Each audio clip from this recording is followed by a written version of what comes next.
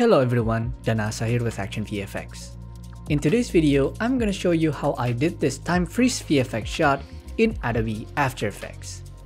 Along the way, we will learn some quick tips on how to get good camera tracking data, how to turn out 2D assets to look 3D, as well as how to use collapse transformation switch in After Effects.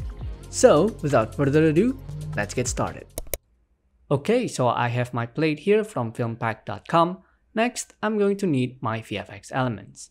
I'm going to use several ActionVFX stock footage collections, such as muzzle flash, atmospheric fog, gun smoke, smoke plume, air particles, and bullet shells.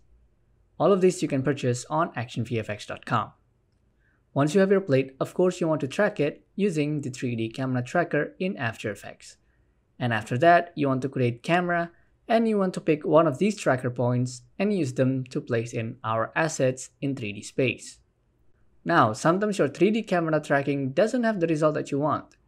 Maybe it does not track correctly or doesn't give you the tracking points that you need.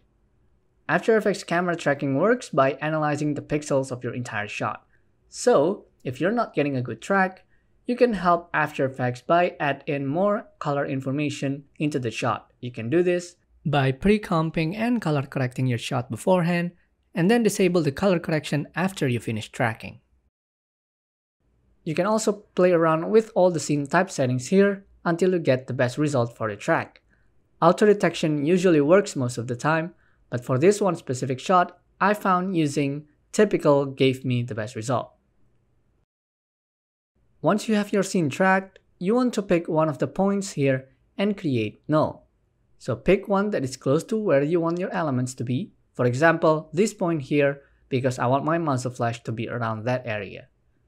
And then you want to bring in your element, turn them into 3D layer, and copy the position of the null that we selected into the elements. Now you see them getting in place and you want to start adjusting them to fit the scene. Since our layer is a 2D card in a 3D space, make sure to always rotate them to face the camera to maintain the illusion that it is not a 2D layer. Now, for stuff like the muzzle flash, I want them to look volumetric and have parallax or depth. So we need to make this 2D layer look less 2D-dimensional. Thankfully, ActionVFX provides the muzzle flash elements in 4 different angles: side, angled, off-center, and front. So then we can use some, if not all of those angles, and then pose them in 3D somewhat perpendicular to each other. That way it would look like the muzzle flash has length, height, and depth. However, when you do this, you would sometimes see the 3D cards intersections with each other. We can fix that by masking out the area where they are intersecting, and then feather it.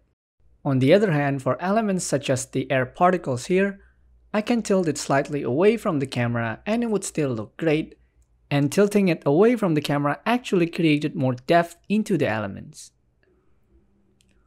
Once you have all your elements in your shot, the last thing you want to do is add color correction, effects, and other adjustments.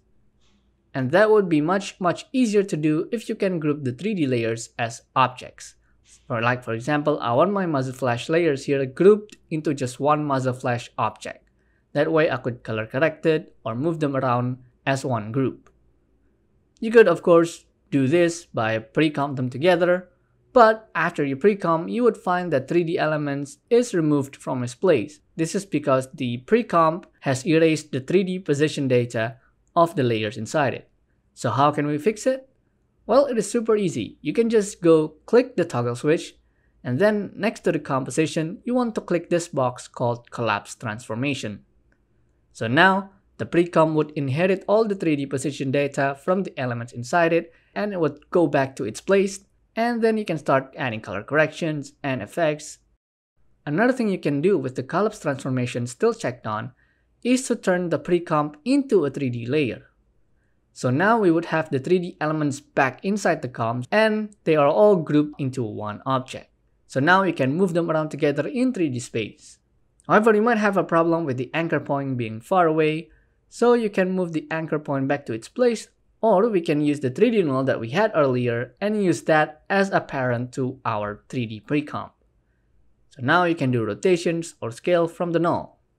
And that was it for the quick tips. If you want to purchase the assets that I used for this shot, you can check out on the description below, or if you want to look for more assets, you can go to ActionVFX.com. ActionVFX provides high-quality assets for your VFX needs, from fire, explosions, energy, to people, and many others. We also have free assets that you can download right now on the website. As always, thank you so much for watching. If you have any questions, of course, just leave them in the comments. Don't forget to subscribe, and see you on the next tutorial. Bye-bye.